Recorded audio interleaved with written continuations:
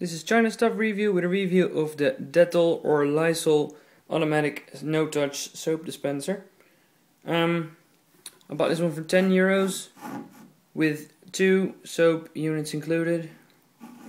The machine's well made, looks good, it's cheap.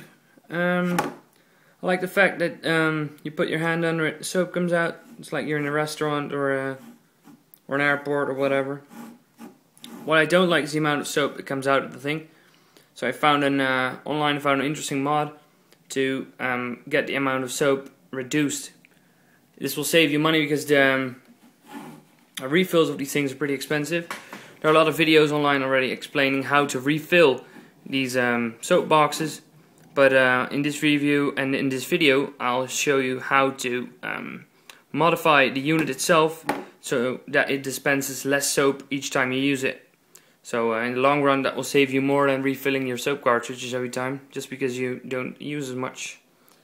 Anyway, I found this thing. I found a tutorial on how to do it on Hub Pages. Well, not really a tutorial, so I figured out myself how to do it, and that's why I made this video to show you guys how you can do it on your own Lysol or Dettol soap dispenser. Yeah. Step 1 is to take the batteries out and the soap out of the unit. Then turn it over and look inside. You can see 4 screws at the bottom of the battery holes. Don't unscrew the 3 screws here because you'll unscrew the pump unit that's inside. You only need to unscrew these 4 screws right there. After that, we're going to take the gray thing out by pressing the eject button and grabbing the entire gray thing and yanking it out. It's very easy. After that, we unhook the proximity sensor, and then we can take the entire base unit out, because as you can see, I tried to pry it open with the screwdriver when I didn't know how to open this thing.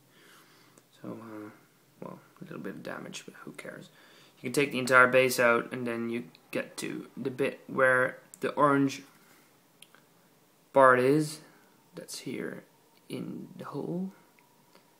And you have to flip that thingy around to make it dispense half the soap it normally would. So that's what we're going to do today. Alright. After you unscrew the 4 screws in the base, you can get the grey cover out by pressing the eject button and pulling on the grey bit to get the entire thing off. This is the inside of the soap dispenser. To further take it apart, unhook the proximity sensor and guide it down so that you can take off the base from beneath. So there we go. I've unscrewed the 4 screws in the battery sockets, right there and right there. And this is the inside of the soap dispenser. What I'm trying to do here, like I told before, trying to get the soap dispenser to dispense less soap, because the amount of soap coming out is a bit much for my liking. So I found this hub page saying you have to take it apart and flip around the orange valve in the intake nozzle. So that's what I'm about to do. There you can see the intake nozzle.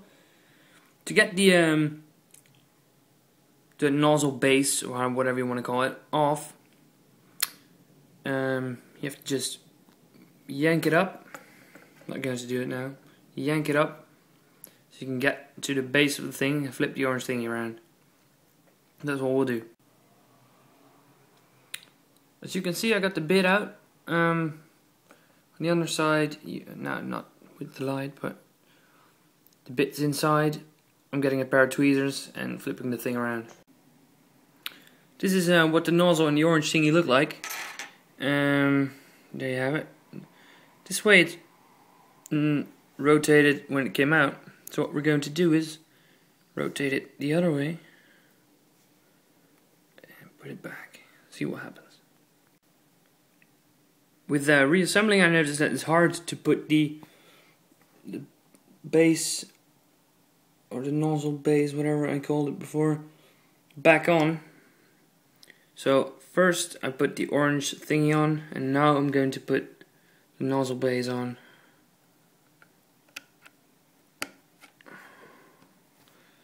Yep, that's a good fit.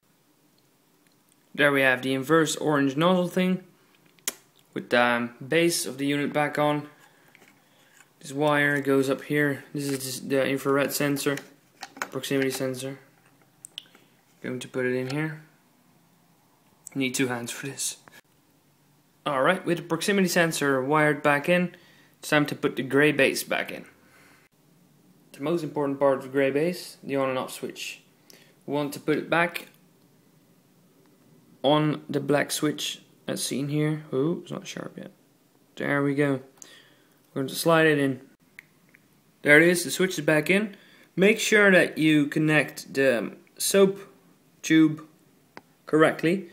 You can see that you've done it correctly, that if you press it, there's soap coming out of the reservoir into the tube.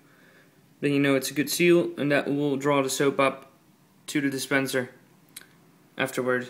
Alright, we're putting the grey cover back next. There it is, halfway there, just pop it in. Screw back the 4 screws in the base of the battery compartment, as seen here and here, to complete the disassembly.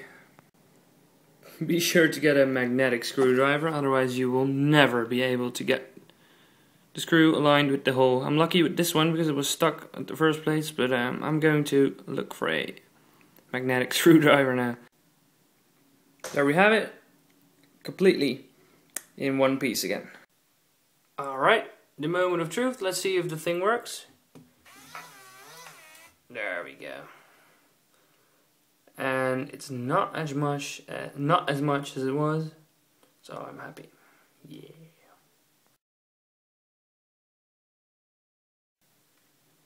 Alright, moment of truth. Let's see if it works. Not yet. Not yet.